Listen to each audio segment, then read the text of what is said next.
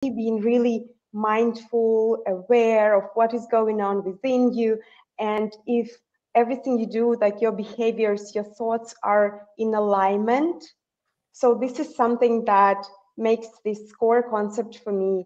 And also defining your zone of genius. So that would be something that resonates with me in terms of self-leadership.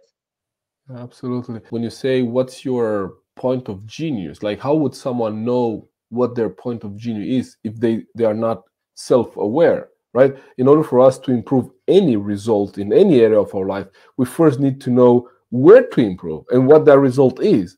And knowing our strengths, like how can we go and maybe pursue a career where we're not skilled for, where it's not in alignment with our strengths, right? We cannot become, let's say, the best version of ourselves in an area where we're not talented.